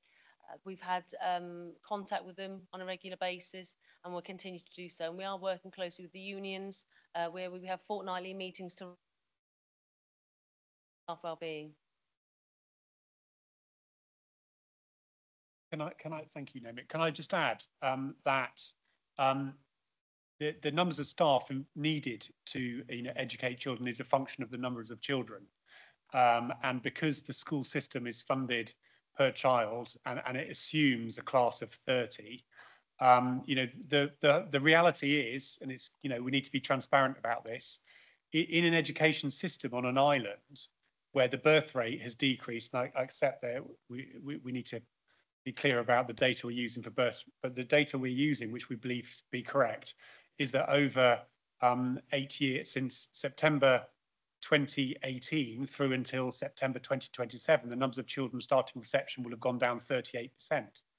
So it is, not possible to have an education system that employs the same number of people. So there will be some people, who won't be able to continue working in education. I think we need to be honest about that. And though there are opportunities for staff, whether they be teachers or support staff, to either move to other schools, because what is going to be happening is that children will be moving, depending on what Cabinet decide to do in September, to two different schools. Those schools may need to recruit additional staff. So I would anticipate that there will be staff who will move to those schools that actually will be expanding. As Jade said, there are a number of schools on the island that might have a published admissions number which is significantly below the physical capacity of the school. And so if children are moving to that, they may need to recruit staff. In addition to that, we know that we need to expand the number of special educational needs and disabilities places that we have. And the studio school is an example of where there is recruitment in the education sector. So some of those colleagues may be interested in taking their career forward in the area of special educational needs and disabilities, which is a sector which is expanding and recruiting. And I'd add to that that we, within the wider children's services workforce, we have many colleagues who work within, for example, our social workforce, who are ex-teachers who bring huge transferable skills. And for those colleagues who wish to retrain and reset their career within the area of social work, there are really strong opportunities for that through apprenticeships, for example, and training opportunities on the island where they can qualify as social workers in a relatively short period of time. And we'd be delighted to see applications from colleagues in schools, if their schools end up being in this situation, who would like to pursue a career in that. So we need to face up to the reality of it. If you have a birth rate that's declining this much, there will be less of a need for the same number of staff in these schools. We do, I think, a lot to support colleagues. We absolutely recognise that this is, a very difficult time for them. And we're also working to make sure they're aware of what the opportunities might be, some of which we're more in control of than others. Thank you. Councillors. Okay. Right, I'll go through my list then. I've just got a few look. Firstly, transport worries me because obviously I know we've got a robust transport policy, but our transport budget, I might say, is already well overspent on the home to schools transport. There'll be I know it was mentioned there might be a saving. I think it will be more an extra expense on the transport system. Are there is that doable within the current policy, or does it all need re-looking at again? So yeah, transport is something that we're currently assessing, and as you'd expect for the Cabinet report in December, those calculations of estimates of what that potential financial impact would be. In terms of actually defining what children would be eligible for home to school transport or not, it is something that isn't an exact science, but purely because of parental preference. So if a parent opts to choose a school which isn't their next closest school, in the example of them being eligible, then they wouldn't be eligible for home to school transport. So we can't presume that all parents would opt to take the next closest space to that school. And also, just in terms of some of the figures that we're currently working through, as an example, of the 99 children on Royal Arreton, only 17 of those is nearest school. So it's around how we look at those numbers in terms of, would those parents be eligible for that home to school transport, or actually are those families going back to to their closest school, to their home address. Actually, yeah. Chair, but can I add also that if it is the case that our transport spend increases, we need to see that in the context of the financial situation of the primary school system. So according to the school's latest forecasts of their financial situation in the current financial year, there's, across all primary schools on the island, the school's latest forecast, which was published as part of the Schools Forum papers in July, the primary school system will spend £2.6 million more than it receives in income. So in terms of quantum and the quantum of the debt that the council, if it doesn't take action, will inherit in the future, and that in-year spend, that in-year overspend is increasing. If the council does incur a larger spend on home to school transport, it needs to be seen in the context of the financial risk that it could, well, that it is running, and the financial position, the debt that it may inherit in the future. So I think it's important to see it in that context. And it's true, as Jade's explained, we have, there's a high degree of uncertainty actually about what that would be, because we don't know exactly how things will play out. My next question, really, I wasn't talking about specific schools, but I am aware that Cowes Enterprise College are currently running their own consultation about taking on as feeder schools Honey Hill and Cowes Primary. Cowes Primary is one of the 6 schools potentially up for closure. And I think their consultation runs until 14th of November, rings a bell to me. Does their own individual consultation, would that supersede what the Cabinet may or may not decide about Cowes Primary School? In a short answer, no. Obviously, we've done the naming of schools in this consultation process, and we have spoken with the Multi-Academy Trust, Ormston, and have had reassurance from them that they are working with us to support the school system during this process. Their consultation doesn't want to have any impact on the consultation we're currently doing. No, and I want to make that clear because obviously it's confusing for parents who may assume that that will, you know, affect this process. But we have gone back to Ormston and challenged them on that around the consultation, but they have a process to run themselves. We have this one to go through, and obviously this is the main process we're running at the moment, and they have said they're going to support with that. Councillor Hendry. Quick question about what happens next. So on the 4th of December, we get the paper release, and on the 12th of December, it goes to Cabinet. Is it possible that a school which is not being named at the moment can then enter the mix of schools that can close? Nice and simple.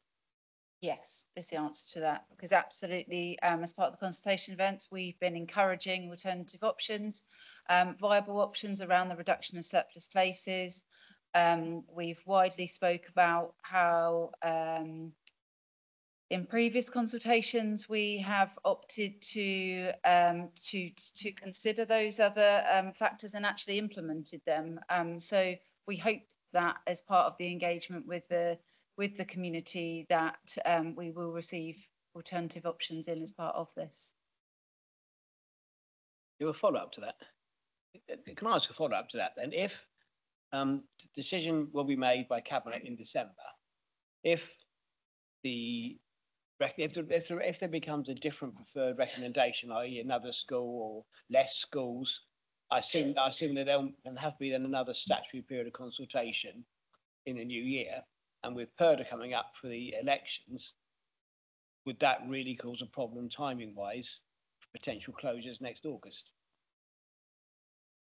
So the answer to that is that, yes, we would need to run another consultation on that stage 1. So pre-publication stage, effectively the stage that we are in currently, to obtain views on that as a proposal. The PERDA period is something that we're factoring in, and we have a meeting set with the monitoring officer to look at what the timetable would be should alternative viable options come forward that should be considered. So if it was to close less If it was to close 5 of the original 6, for example, hypothetically, would that need new consultation or only if a new name comes forward? No, so they are treated as individual consultations. Thank you. My one final question, if I may. Oh, sorry. Sorry, Rob. No problem. I was just going to ask a quick question about planning areas, again, just for a bit of clarity. Were planning areas considered in isolation or in as the island as a whole or grouped?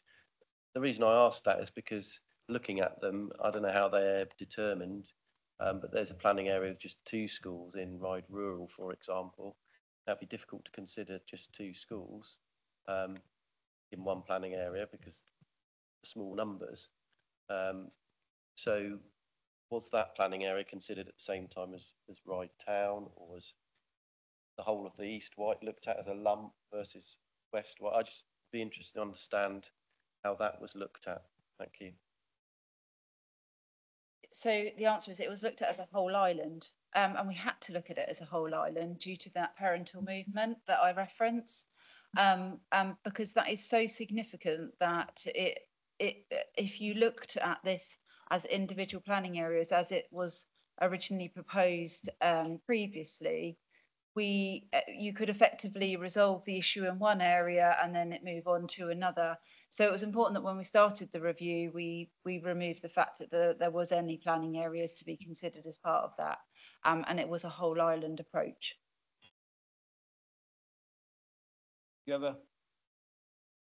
I suppose I asked that because the report, I suppose, quotes numbers per planning area, so it makes it look like that was how it was done. But you're saying it wasn't done like that, done differently.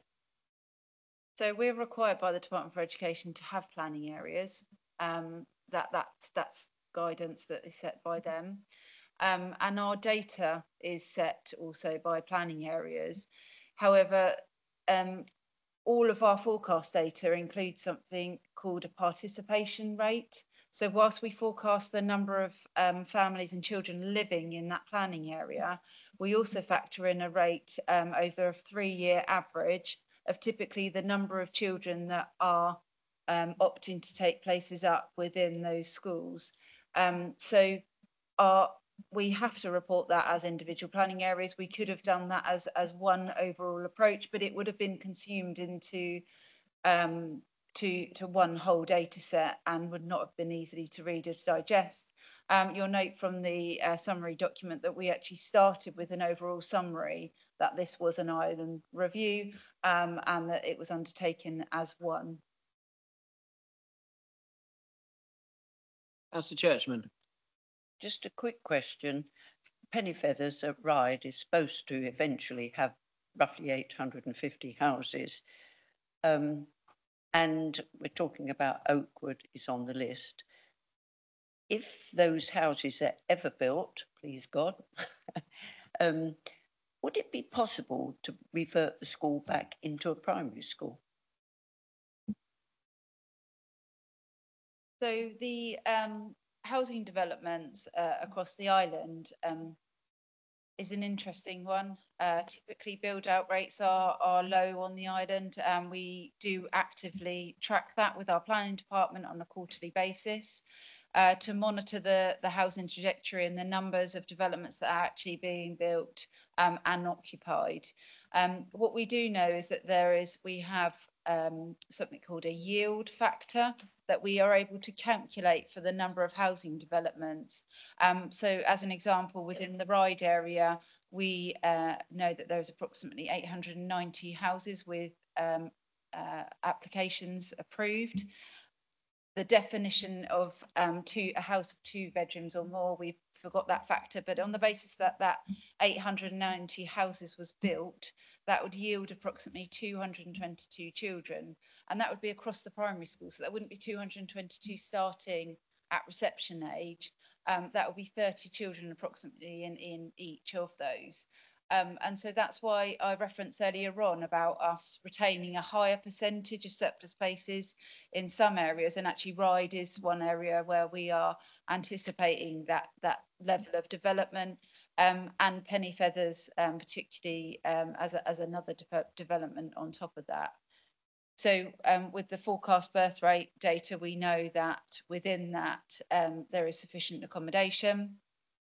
And we also looked at, as you would expect us to do, in terms of future developments of sites, so that should birth rates increase or should housing developments increase and migration to the island also go up, then we would have capacity to build additional facilities on our school sites.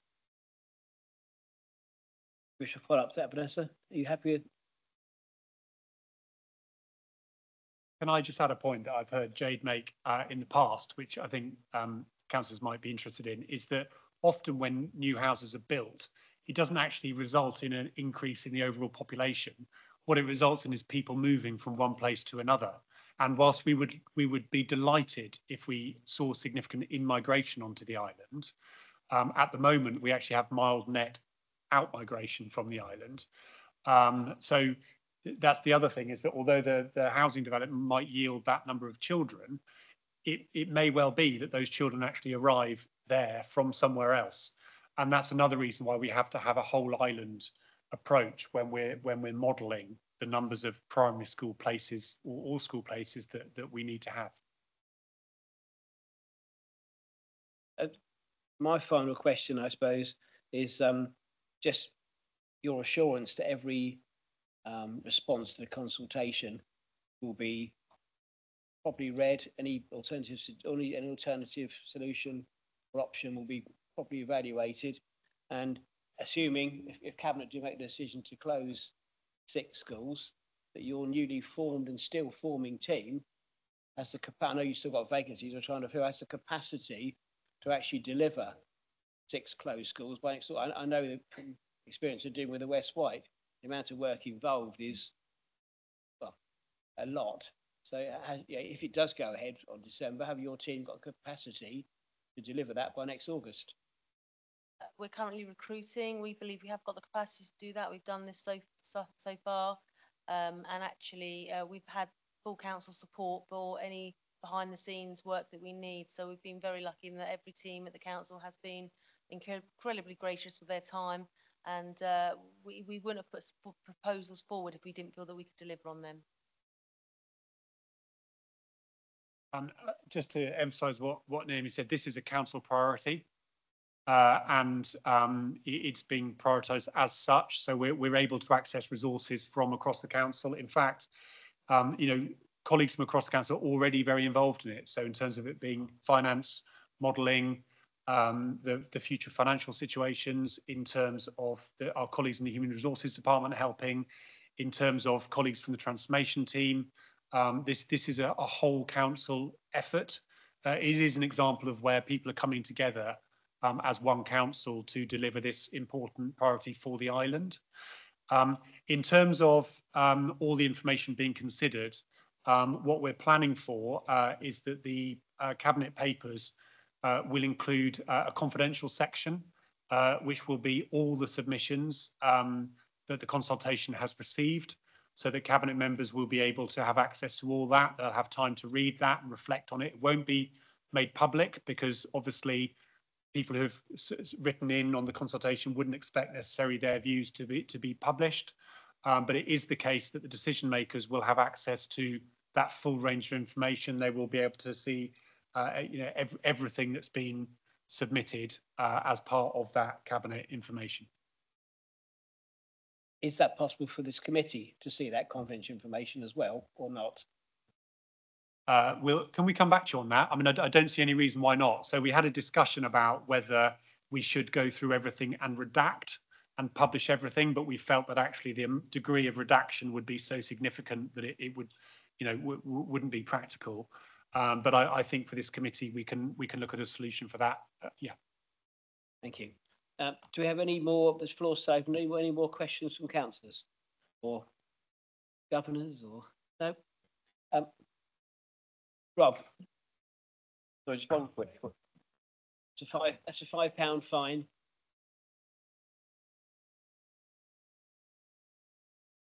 Thank you. There's more a concern, I think, raised by people when talking about this whole process is the concern around whether this is going to have to happen again in a few years' time, because obviously it's very disruptive to children, families, staff, etc. So I know you potentially can't give reassurances about that because it's not in your gift to make the decision. That's a political decision, is my understanding. But what's the degree of confidence in this not becoming an endless rotation of processes and consultations that's just going to be really upsetting and unsettling for everybody? Obviously, none of us have got a crystal ball. I'll be honest with you, I don't think many of us want to go through this process again. What we do have to do is we have a sufficiency duty for place planning from early years right through to schools, and we will work in clusters. We've identified that already, where we will work with cluster groups of heads to remedy any issues moving forward. If we get it right this time round, we hopefully will be able to then work in a much more targeted way moving forward. One thing that's not been referenced this evening is attached to our papers, remember, is letters from all the chairs of governors on the island and head teachers asking the council to do this process. I think, I believe 34 heads on the island requested to the officers that this process was undertaken. I think that the letters are in the pack of documents we've actually read. So, head teachers were well involved in the process in this, a year ago. So that is important to note as well. If there's no more questions from the floor, your members' questions, Michael. Is there anything you'd like to sort of summarise from this evening, or? We could get, are any specific actions we like, and we've raised all the queries and the questions around well-being of everyone concerned. Are there anything else we would wish to raise to be looked into, or are we happy that we've? Okay. Is there anything you'd like to say in conclusion? A couple of things. So first of all, there is a frequently asked questions section on the council website within the section around school place planning. So that's being updated on a regular basis. And we'll update that as a result of this meeting to reflect the questions that have been raised. And secondly, just to say thank you very much for all the questions. We are all working towards the same goal. That goal is to improve education outcomes on the island. And we really welcome the views and opinions, challenges that we're getting during this process. It's a difficult process, but we are all moving towards the same intended outcome, which is to improve education standards on the island. So I thank everyone for their engagement in this process. Thank you. My final message to councillors and to anyone you speak to in school, your communities, get them to do the consultation. Members of the public as well, get people to do the consultation. There are no restrictions on anyone doing the consultation. If officers will evaluate the consultation properly, encourage people to do the consultation, please. Okay, we'll move on to item 6, which is our work plan circulated with the documents. Our next meeting is on the 5th of December. So have any got any questions around our next work plan? Okay, so we'll move on to section 7, members' questions. We had a written question from Councillor Ellis that she will get a written reply to, I understand. Yeah, so we'll get it's along with similar vein. I think points in her question have already been covered in detail this evening, so we'll get a written question out to Councillor Ellis. I promised Councillor Lilly he could ask a verbal question. So, Michael, if you wish to ask your verbal question, please do. It is in relation, Chair, thank you, regarding the school place plan. And actually I'm putting not my local hat on, because I've asked a lot of questions locally and put my feelings locally, but my mental health hat on, because I'm actually concerned about the mental well-being of all the schools involved and the people involved in this process, because people are still going through a cost of living crisis. They're still recovering from COVID. And in fact, we've got a very strong amount of COVID that's actually back into the community.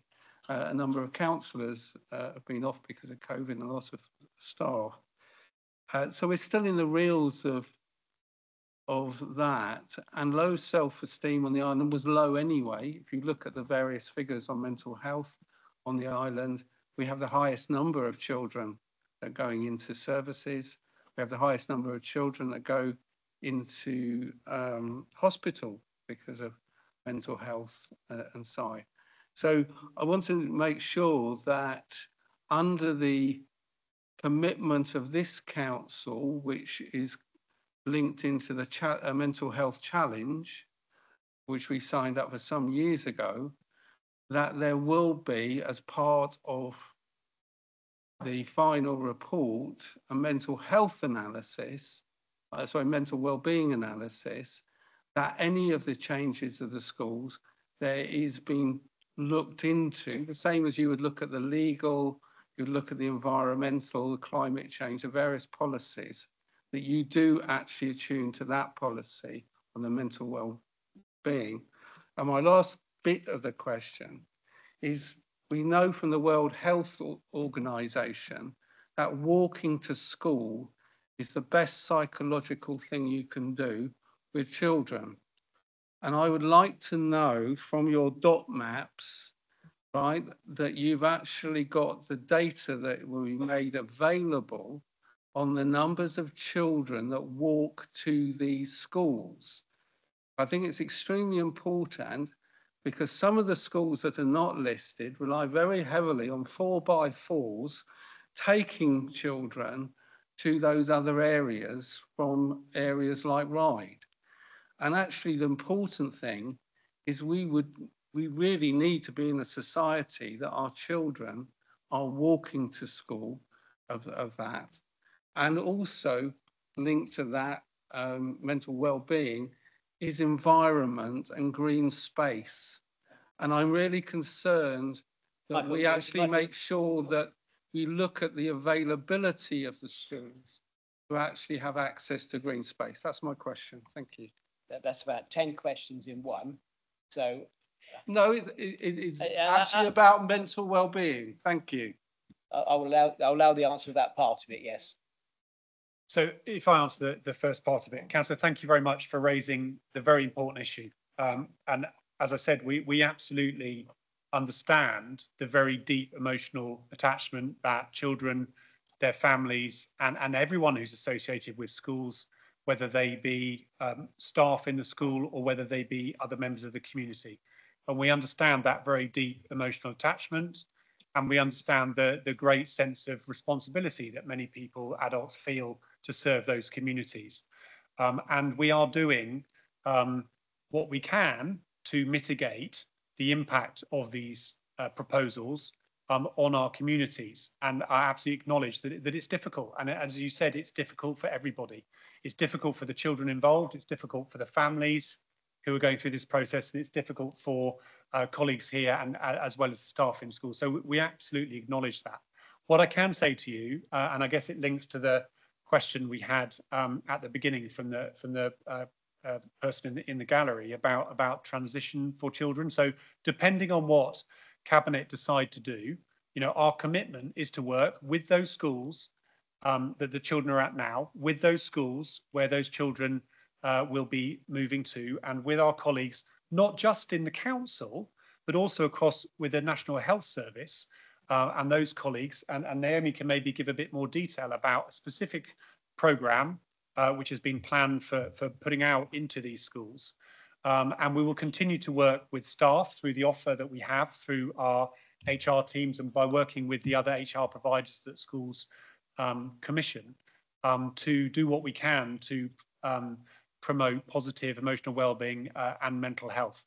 So I think that's what I can agree to, is that we will include that in the next steps, depending on what they will be. And I think there's already a lot being done around that. And I hope that gives you some reassurance that we are taking this matter seriously, that our colleagues from partner agencies who are involved in emotional wellbeing and mental health are involved in this process, and we're doing as much as we can to support everyone through this. Absolutely. Do you wish to have a follow-up to that? And if I could still have the information about walking to school. Thank you. So that's the second part of the question. So I don't know exactly what data we have regarding that. Jade can answer that. So your request is that we provide that data as part of the report and the analysis in terms of the number of children that are actively walking to school. Yeah, we will make sure that that's included within there. Thanks for your question, Michael. In the spirit of fairness, any other councillor present wish to ask a question? As I've allowed Michael to ask a question. Jonathan, do you want to speak at all? I was poised and ready to throughout the meeting, but no one wanted to ask me anything. Thank you for the opportunity, but I think anything I say now would be repeating particularly what you and Mr. Whitaker have said earlier about this is an ongoing process. No decisions have been made yet. We are very much expecting and welcoming alternatives that come forward. I would repeat the concerns about misinformation that have been highlighted. And of course, I'd have thought that is absolutely key to consider, because any alternative proposals that do come forward, if they're based on incorrect data, then their value is diminished. So I would urge people to consider carefully the data that is being used and check it for its veracity and accuracy. And a point that has been missed, not missed, but perhaps hasn't been mentioned as much as I'd hope in today's meeting and some of the consultation sessions, is just being conscious of that bigger picture. This process is part of the education strategy, which you referred to close to the beginning of the meeting, which is about raising educational standards on the island. We have very poor educational standards. We're at the bottom of national tables. We have to do something about that. Step one of that is creating the education strategy, and the important first practical step from doing that is to sort out our school infrastructure and school estate, and that's why we need this school planning process if we are going to be able to address place planning process, if we are going to be able to address our educational standards on the island. That is the bigger picture. This is about doing the absolute best we can for our children going forward.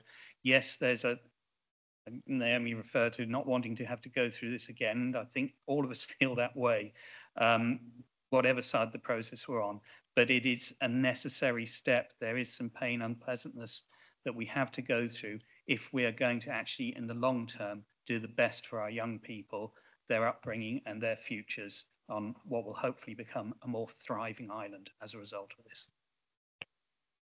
Thank you very much. If there's nothing else, we'll just close the meeting. Thank you for your attendance. Thank you, members of the public, for coming this evening. Much appreciated.